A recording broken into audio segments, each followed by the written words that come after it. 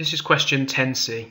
Here we're told that shape S can be transformed to shape T by the translation 0, -3, followed by a rotation. We're asked to describe the rotation.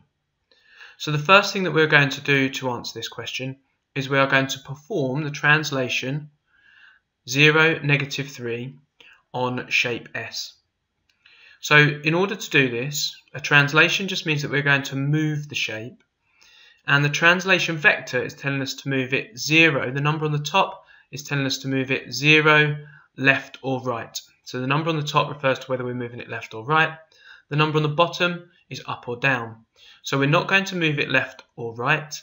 We are going to move it down by 3. So we are going to take each of these corner points and move them down by 3. So 1, 2, 3. A new point is going to be there. This new point will be just there. And then this corner is going to be 1, 2, 3 down as well. Okay, so this gives us our new shape, and we'll just sketch that in.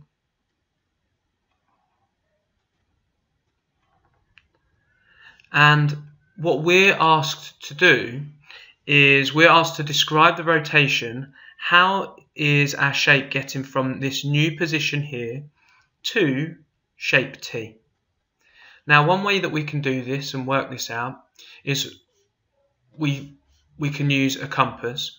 We know that it is a rotation, so we just write that down, and we can say that it is a rotation of, and we can see here that's a quarter turn. That's a rotation of 90 degrees. So it's a 90-degree rotation, and that is 90 degrees clockwise. All that is left for us to really do is to figure out what is the center of rotation.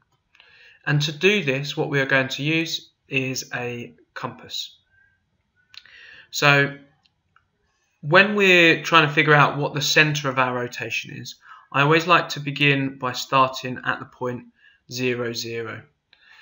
And what we'll do, and what we are going to do, is we're going to place our compass on 0, 0. We are going to take one of the corners of our shape. So just opening it wide enough to do that. And so that we've got the corner, the sharp point of our compass on 0, 0. So the point that we're going to test to see if that is the center. And then our pen or our pencil from our compass on one of the corner points of our shape. Now what we are hoping is that if we move this around, that this will map onto the corresponding corner of our new shape. So we would hope that if we were to spin this around, so rotate it by 90 degrees, that these points will map onto each other. And when we do that, yes, we can see that that is right. So I've just started at the point 0, 0. I could have started in other places and basically done it by trial and error. What I would also do, rather than just doing one point, I would just check that it works on another.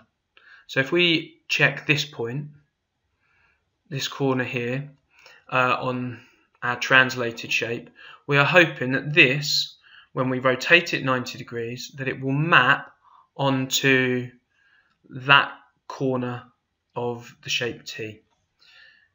So let's do that. And we can see that it does.